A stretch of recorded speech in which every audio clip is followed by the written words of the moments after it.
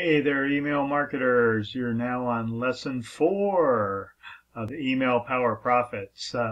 I hope this is serving you well because this is some great information. I wanted to talk real quick about optimizing and tracking and optimizing your emails and what that means and how you can use it to increase your profits. It's pretty well explained in the document, I think, but sometimes if you hear it, it's just a little easier. Basically, what tracking means is looking at the statistics that your email program will give you for things like open rates. How many times someone opens your email versus how many emails you send, kind of thing. And obviously the reason for looking at the open rates is to see how well your subject lines are pulling, right? Because if your subject line is not enticing the reader to want to read more, they're not going to open your email, okay? So email open rates are important. They're not probably the most important thing, but they're pretty important for just getting your emails read.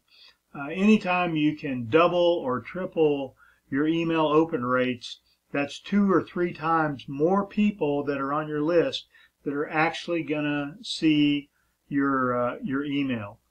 Typical marketers get a 2 to 3 to 4% open rate. But if you concentrate on your headlines, you'll be upwards of 10 or even 20%. I've even got open rates up around 50% on very targeted emails.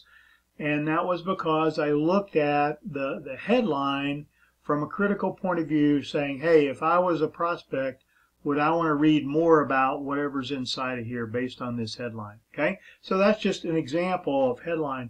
You can also track things like how many clicks you get to your links and things like that. That way you can tell if you're using embedded links, with words instead of the link showing. You can tell which ones are working well, which ones are not working well. You can do some A/B testing to see which ones get better click-throughs and which ones don't. Again, if you track those things, once you get your email program going and things like that, if you track those things, you'll be able to make some adjustments.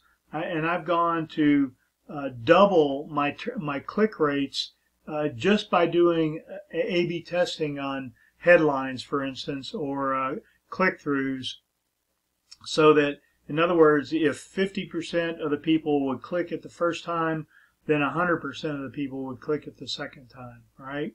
So you definitely want to go for those increases in click-throughs on your links and things, your sales pages inside your emails, so that you can get a higher number and make more sales. Anyway, I hope this helps in understanding the tracking and optimizing. It's basically, it's real basic kind of marketing, but most marketers don't get this far. If you can even break the surface on tracking and optimizing your click-throughs on email, you'll be a winning email marketer. Have a great day.